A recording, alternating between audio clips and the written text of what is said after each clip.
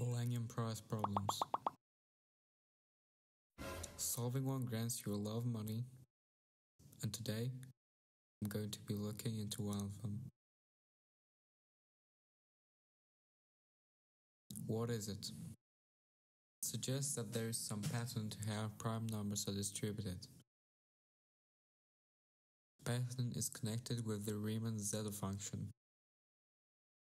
a math problem that exists since 1860, and to this day has been unsolved. No, I won't solve it, but I would like to look into it while practicing coding. I'll be working on computational prime number checking without using any algorithms. I will start with basic prime number searching code, and then optimize it.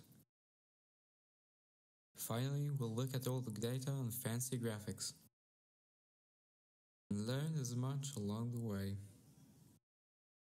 And yes, I am using Csharp. I know it's not the best for this, but I want to keep getting better in it.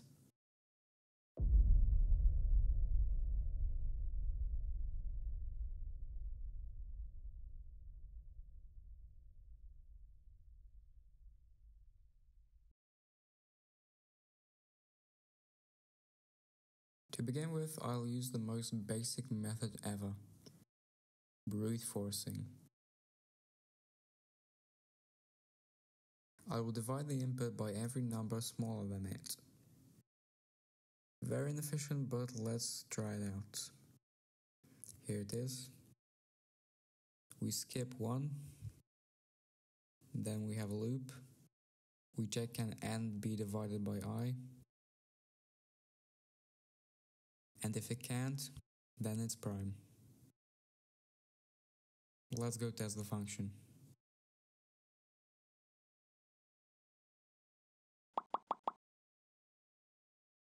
First off, I'm running the test once, and it wasn't the best.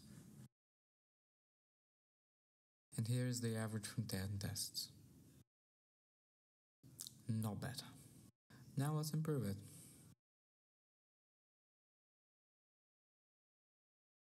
Let's start off with a change that should speed everything a bit. We reduce the length of the loop by half. Why? No divisor bigger than half the number can exist, so no point in checking. So let's code that. Here's the new code. We again skip 1. Then we have our loop. This time the loop is halved. This doesn't mean the speed is going to be halved, but we'll see. Let's go test the function.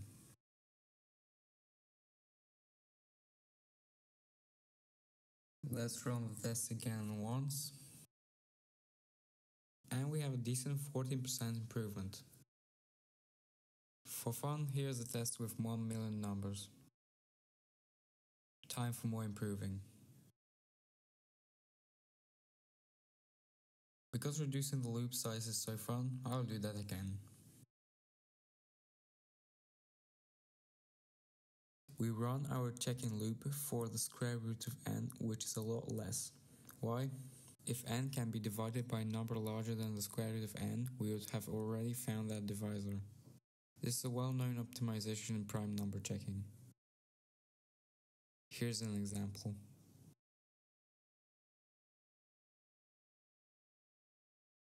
Let's view the code. Here's the new code. We again skip 1. Then we have our loop. This time the loop runs for the square root of n. This will speed things up a lot. Let's go test the function.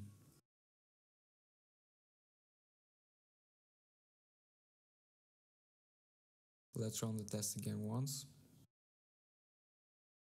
When we have an insane improvement of 50x. Here are the speeds with 1 million numbers.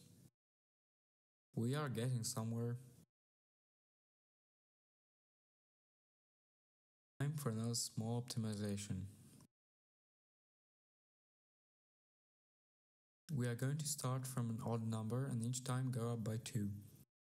Why? If n is even, it can be divided by 2 and isn't prime. This will save a bit in the long term. Here's the new code. We don't check 1 or 2. Then we have our loop. We check division by 2. Then in the loop we add 2 instead of 1. Let's go test the function.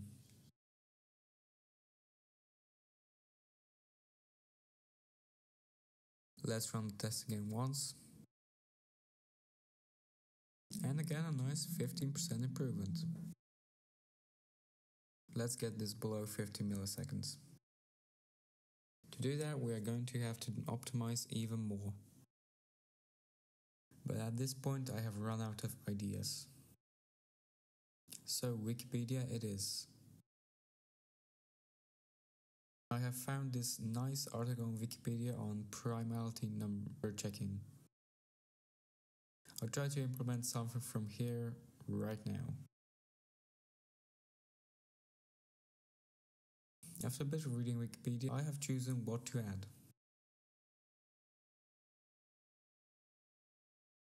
What is it?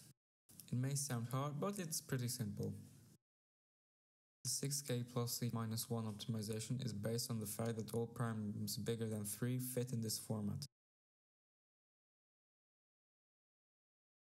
I also didn't get it, but after some Wikipedia, Stack Overflow and testing, I got it working.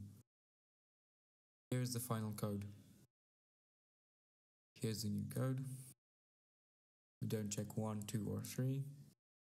Small changes. And the loop with the optimization. Yeah, this took a bit, but I finally got there. Let's go test the function.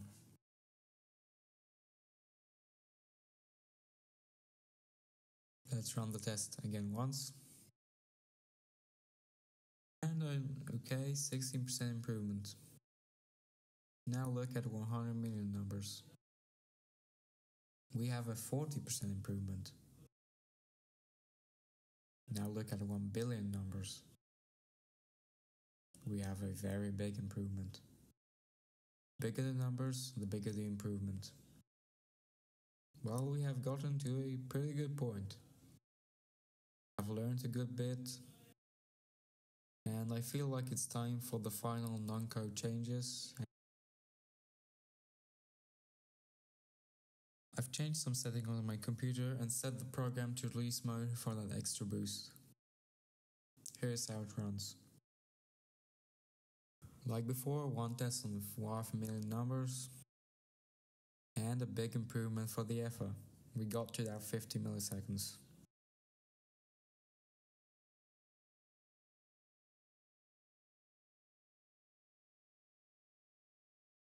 Save each and every prime. And then have fun with the data. Also, if you like the video, then subscribe because I promise there will be more quality videos soon.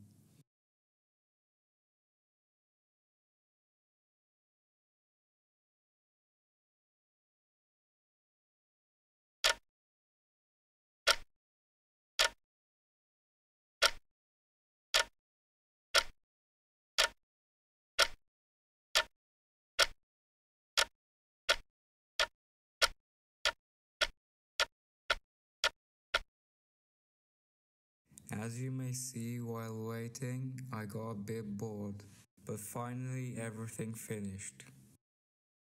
That took a bit. 12 hours and 44 minutes. I have a massive files with all the data now. Out of 20,882,206,716 were primes. That is 4.41%. Now let's look at some graphics, which I first have to make.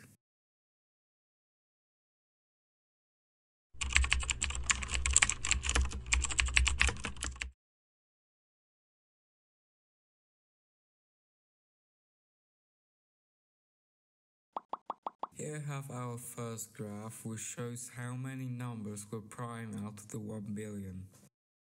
At the beginning it was around 50 million and at the end it dropped by 8. After around test number 4, the numbers started steadily declining down to that 42 million. The changes were really small. Here we have our graph number 2, which shows the test times. At the beginning, when we were going from 0 to 1 billion, the test took only 10 minutes. Then it strangely took 8, but after that it started slowly increasing. Here we have something not really important but also worth knowing. We have the median of each billion checked. And it may look pretty straight, but if I overlay a line, then it's not that straight.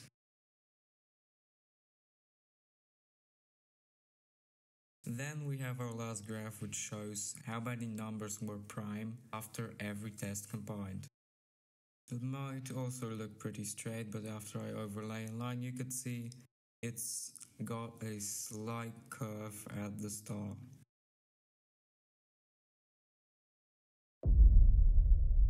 And that's everything I have done.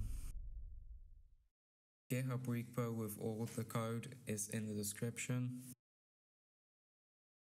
Thank you very much for watching. This video took a while to make. I finally did it.